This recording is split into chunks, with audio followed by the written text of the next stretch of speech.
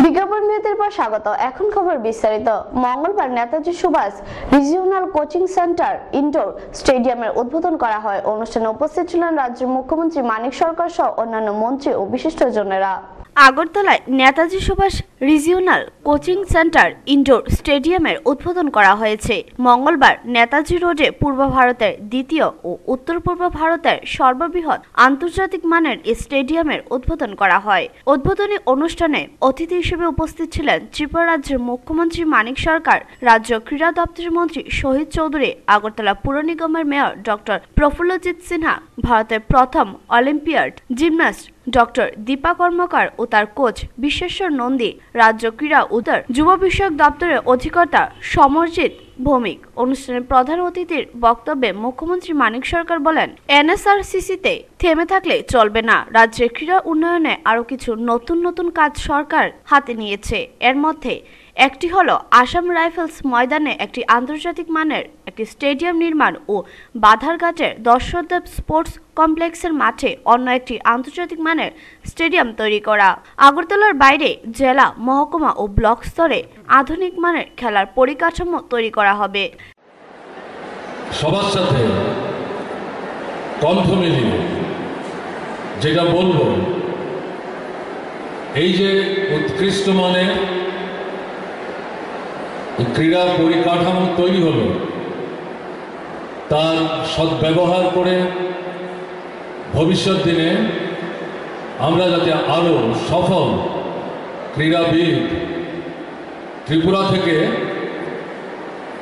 ভারতবর্ষকে উপহার দিতে পারি এবং ভারতবর্ষ পৃথিবীকে উপহার দিতে পারে, তার প্রয়াস আন্তরিকতার সাথে জারি রাখতে হবে। তা যদি আমরা রাখতে না পারি, তাহলে আমাদের সমস্ত প্রচেষ্টা, আকাঙ্ক্ষা, প্রত্যয় এটা কিন্তু অসম্পূর্ণ থেকে যাবে। এই কাজটি করার জন্যেই আজকে এই মহতী অনুষ্ঠান থেকে, ঐতিহাসিক আনন্দঘন অনুষ্ঠান থেকে আমাদের সকলকে, সংশ্লিষ্ট সকলকে শপথ নিতে হবে। আমরা এখানেই থামব না। মনে করার বা ভাবনার কোনো কারণ নেই যে এনএসআরসিসিতে এই ইনডোর স্টেডিয়াম করেই আমরা দাঁড়িয়ে যাব, বা এনএসআরসির চত্বরের মধ্যে আরও যে প্রশিক্ষণ দেওয়ার জন্যে বাড়ি ইত্যাদি তৈরি হচ্ছে, এগুলোর মধ্যেই আমাদের কাজ শেষ হয়ে যাবে, এটা মনে করার কোনো কারণ নেই।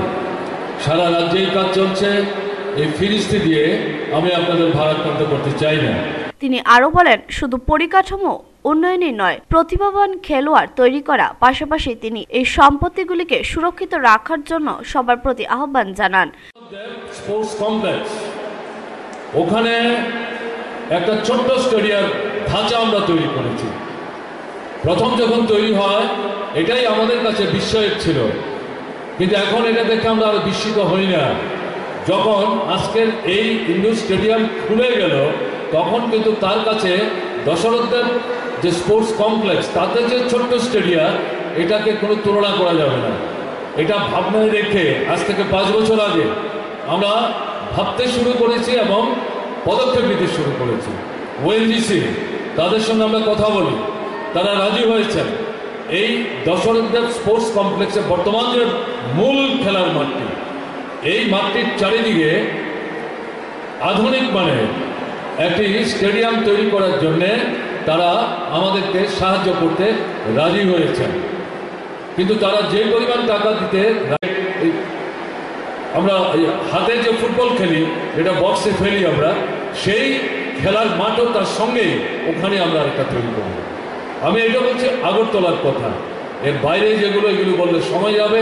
আমার এই কথাগুলো বলার উদ্দেশ্য হচ্ছে, যেটা বলছিলাম, এখানেই আমরা থেমে থাকছি না।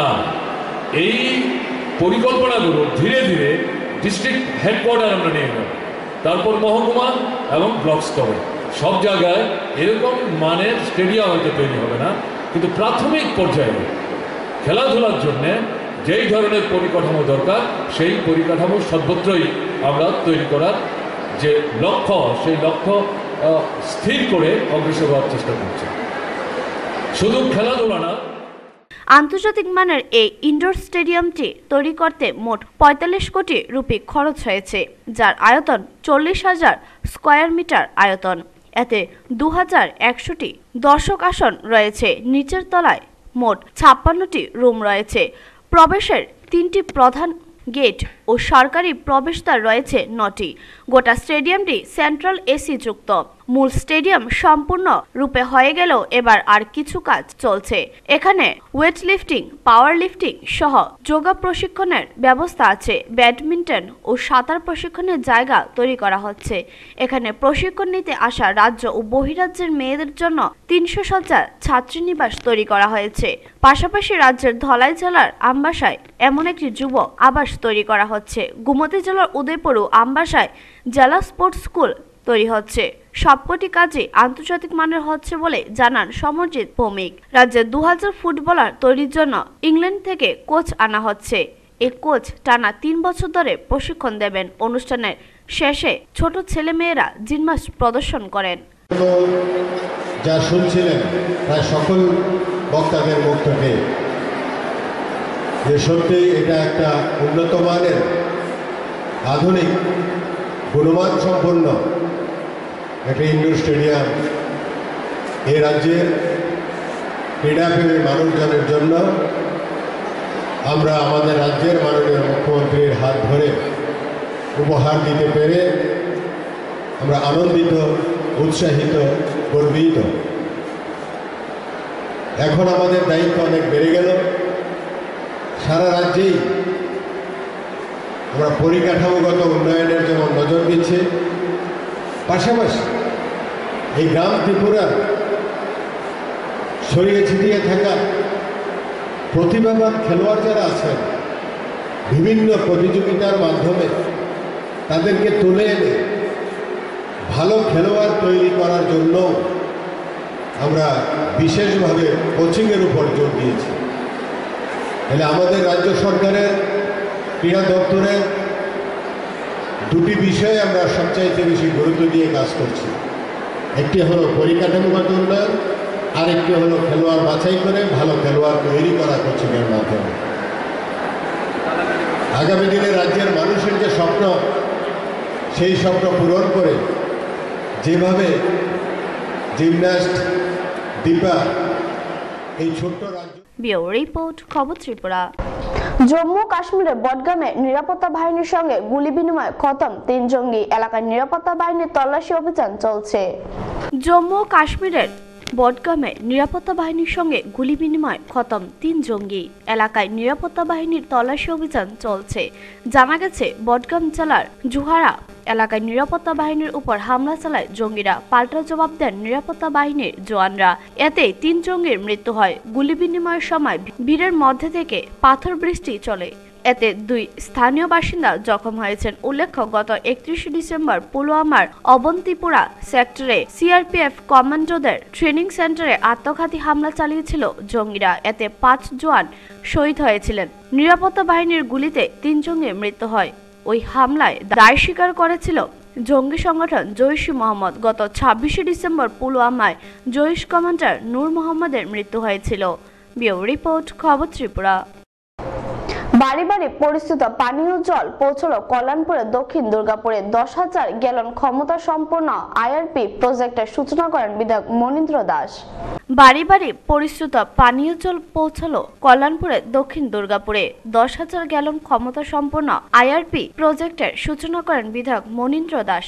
তা তৈরি করতে কমলপুর ডিডব্লিউএস দপ্তরে ৮০ লক্ষ টাকা খরচ হয়।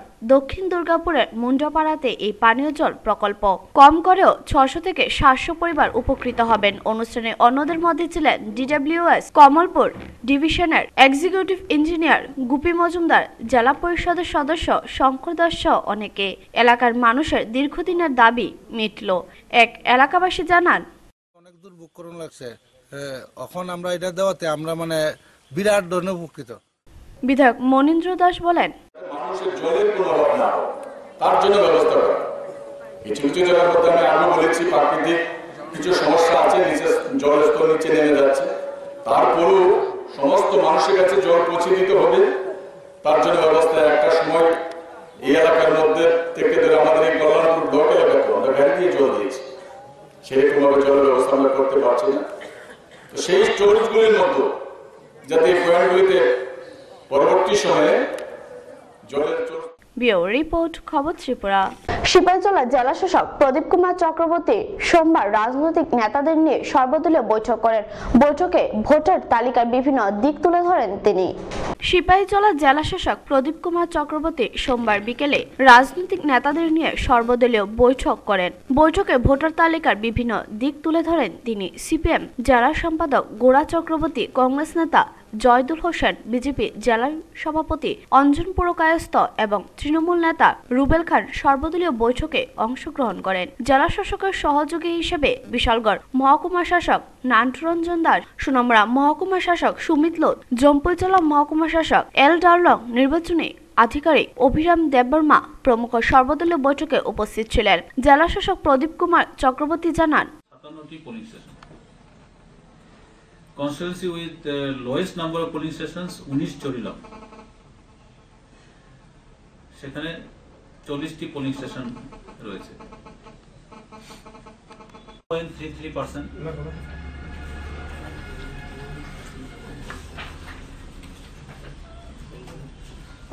17 গোলাঘাটি 1.75%।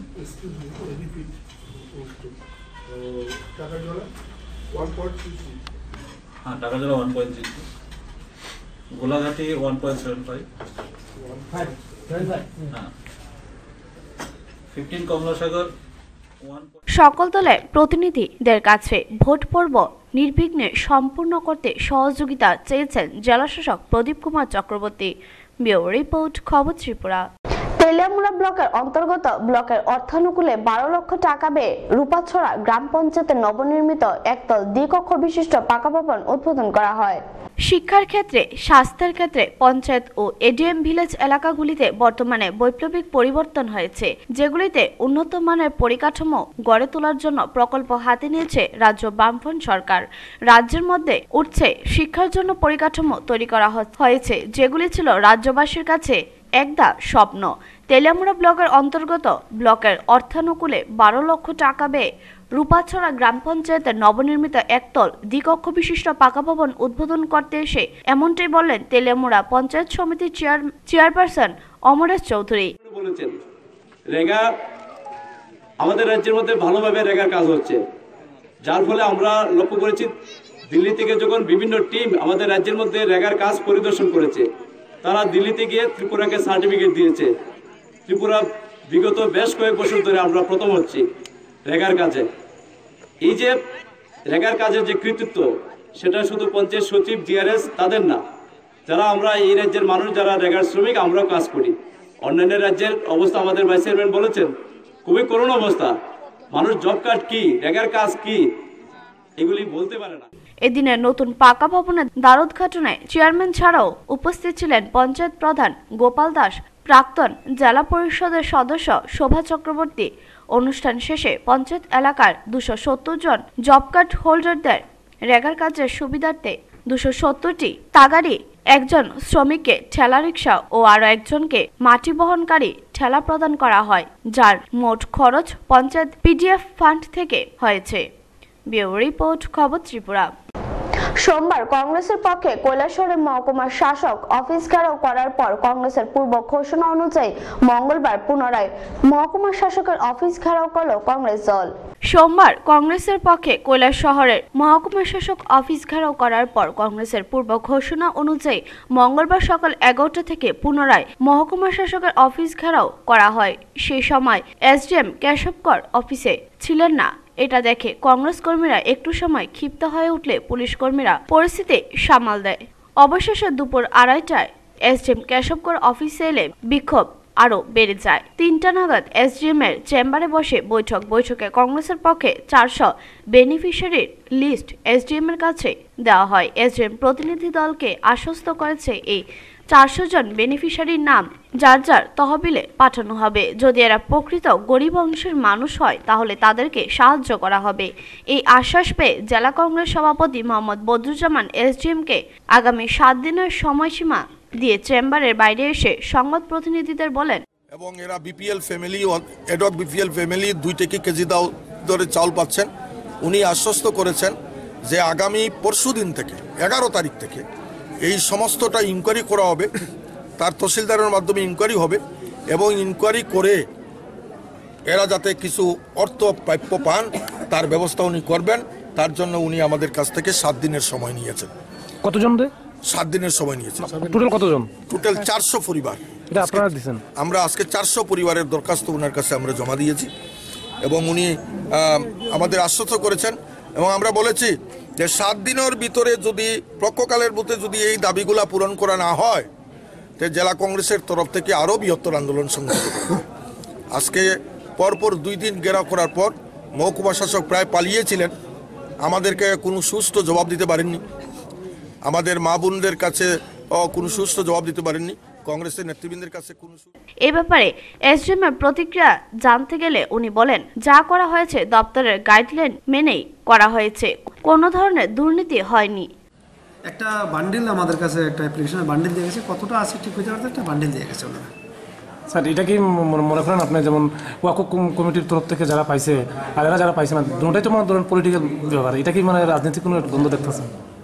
অ্যাকচুয়ালি ওয়াকফ কমিটি হলো সরকারি কমিটি, হ্যাঁ, পঞ্চায়েত, গ্রাম পঞ্চায়েত, পঞ্চায়েত সমিতি বা জেলা পরিষদের মতো তারা সরকারি কমিটি। তো এই কমিটি অথরাইজ বেনিফিশিয়ারি সিলেকশনের জন্য আর কি। ব্যুরো রিপোর্ট, খবর ত্রিপুরা। প্রধানমন্ত্রী কুশল বিকাশ যোজনার অন্তর্গত 70 জন বেকার যুবক যুবতীদের নিয়ে সোনামুড়া বটতলীতে শুরু হলো এক প্রশিক্ষণ শিবির। প্রধানমন্ত্রীর কুশল বিকাশ যোজনার অন্তর্গত 70 জন বেকার যুবক যুবতীদের নিয়ে সোনামুড়া বটতলীতে শুরু হলো এক প্রশিক্ষণ শিবির। মঙ্গলবার ফিতা কেটে ও প্রদীপ প্রজ্বলন করে শিবিরের উদ্বোধন করেন ডিএসডি জয়েন্ট ডিরেক্টর জ্যোতিষ দেববর্মা ছিলেন। DSD project manager Uttam Kumar সরকার, সোনামুড়া অতিরিক্ত মহকুমা শাসক আশিস সাহা। ফিতা কেটে প্রশিক্ষণ শিবিরটি ঘুরে দেখেন অতিথিরা। মূলত ফ্রন্ট অফিস অ্যাসোসিয়েট এবং রিটেল সেল অ্যাসোসিয়েট এই 2 বিষয়ের উপর 3 মাসের প্রশিক্ষণ দেওয়া হবে এবং কর্মসংস্থানের ব্যবস্থা করা হবে। বেকার যুবক যুবতীদের স্বনির্ভর করার জন্য এই ধরনের প্রশিক্ষণ শিবির, বলেন ডিডব্লিউএস ডিএসডির জয়েন্ট ডিরেক্টর জ্যোতিষ দেববর্মা। সার্টিফিকেট দেওয়ার পরে এই সার্টিফিকেটগুলো ইউনিভার্সালি যে কোনোখানে গিয়ে সে দাম পাবে। এটা একটা মানে কি বোর্ডের সার্টিফিকেটের মতো সেটা থাকে। এটা যে বোর্ড সার্টিফিকেট, এটা যে ইউনিভার্সিটি সার্টিফিকেট, এই সার্টিফিকেটের মাধ্যমে আপনি মিডল ইস্টে, এখন অনেক মিডল ইস্টে যায়, অনেক লোক আমাদের অনেক লোক মিডল ইস্টে যায়। মিডল ইস্টে যাওয়ার পরে আমরা কি দেখি? মিডল ইস্টে যাওয়ার পরে আমরা দেখি তারা কিন্তু সেইভাবে তারা মজুরি পায় না। কেন পায় না? তার কাছে কোনো ডকুমেন্ট নেই, ঠিক আছে না? তারপরে জানা আছে, মেস্টোরে জানা আছে, তার কাছে ডকুমেন্ট। টুটন চৌধুরী রিপোর্ট, খবর ত্রিপুরা। রামচন্দ্রঘাট বিধানসভা এলাকার গৌরনগর গ্রাম পঞ্চায়েত এলাকার মধ্যে সিপিএম দলের প্রচার সজ্জা নষ্ট করার অভিযোগ উঠল বিজেপি দলের দুষ্কৃতীদের বিরুদ্ধে। সিপিএম দলের প্রচার সজ্জা নষ্ট করার অভিযোগ উঠল বিজেপি দলের দুষ্কৃতীদের বিরুদ্ধে। রবিবার রাত 10টা নাগাদ রামচন্দ্রঘাট বিধানসভা এলাকার গৌরনগর গ্রাম পঞ্চায়েত এলাকার মধ্যে সিপিএম দলের প্রচার সজ্জা ফ্ল্যাগ ফেস্টুন নষ্ট করে এলাকার মধ্যে ছড়িয়ে ছিটিয়ে ফেলে দেয় বিজেপি দলের কর্মী সমর্থকরা। এই ঘটনার সঙ্গে জড়িতদের শাস্তি দাবি করে সোমবার দুপুরে মহকুমা পুলিশ আধিকারিক অনির্বাণ দাসের সঙ্গে দেখা করে ঘটনার সুষ্ঠু বিচার দাবি করেন সিপিএম এর নেতৃত্বরা। আমাদের গৌরনগর 24 বিধানসভা রামচন্দ্রঘাটের অন্তর্গত গৌরনগর 24-এর 9 ভোট কেন্দ্রে আমাদের এখানে স্থায়ী পার্টি অফিস এবং আমাদের বুথ অফিস, এই অফিসের এই সংলগ্ন আমাদের 100 থেকে 130-40টার মতো আমাদের এখানে প্রচার সজ্জার ফ্লেক ছিল। কিন্তু গতকালকে অনুমানিক 10 ঘটিকায় এখানে যারা বিজেপি আশ্রিত গুন্ডা বাহিনীরা রাত্রে অজ্ঞাত সারে তারা আমাদের পার্টি অফিসের সমস্ত প্রচার সজ্জার ফ্লেকগুলি তারা নষ্ট করে, বিভিন্ন প্রচার সজ্জা নষ্ট করা বা কোনো জায়গায় মানুষকে উস্কানি দিয়ে তারা ঝগড়াঝাটি করা, এটা তাদের একটা স্বভাবসুলভ আচরণে পরিণত হয়েছে। এরই অঙ্গ হিসাবে আমরা এই জিনিসটা আমরা পরিলক্ষিত হই। আমরা আমাদের গৌরনগর ভোট কমিটির পক্ষ থেকে তাদের এই সমস্ত কাজের জন্য আমরা তীব্রভাবে আমরা বিরোধিতা করি। ব্যুরো রিপোর্ট, খবর ত্রিপুরা। সিপিএম ছেড়ে বিজেপিতে যোগ দিলেন 32 পরিবারের 90 জন ভোটার। মঙ্গলবার কমলাসাগর বিধানসভার অন্তর্গত পূর্ব গোকুলনগর হয় এই নির্বাচনী সভা।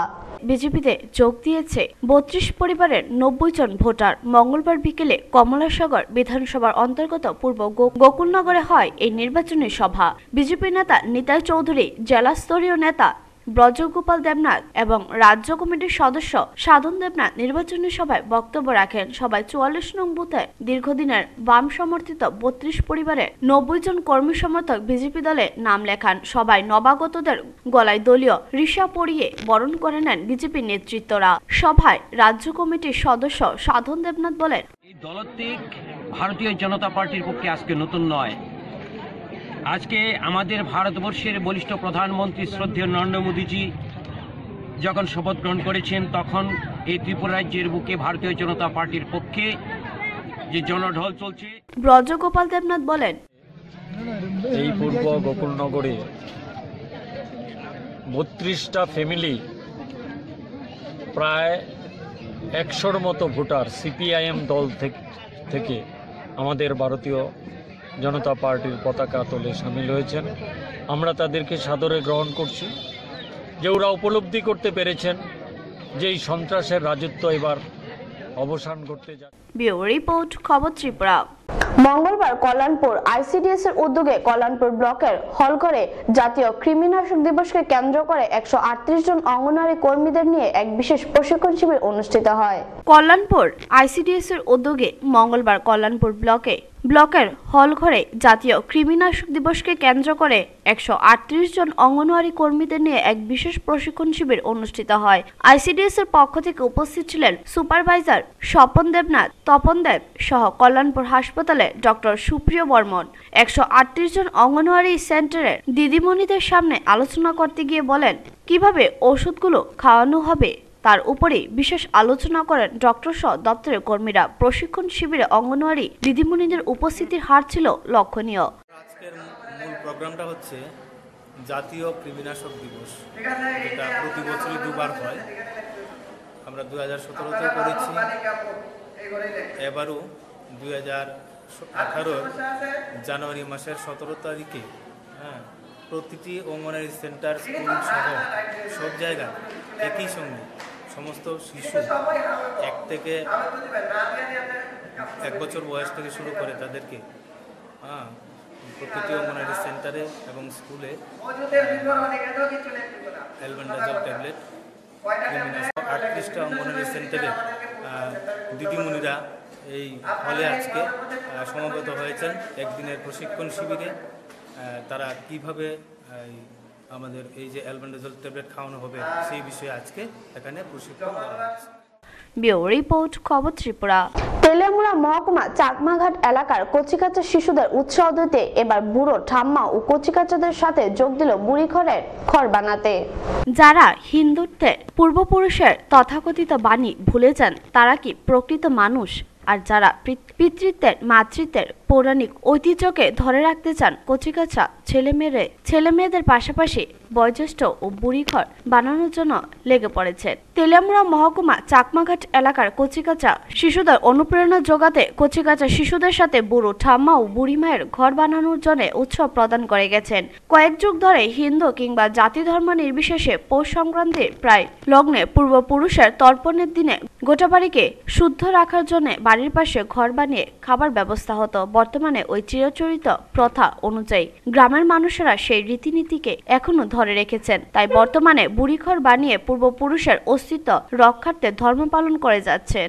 ব্যুরো রিপোর্ট, খবর ত্রিপুরা।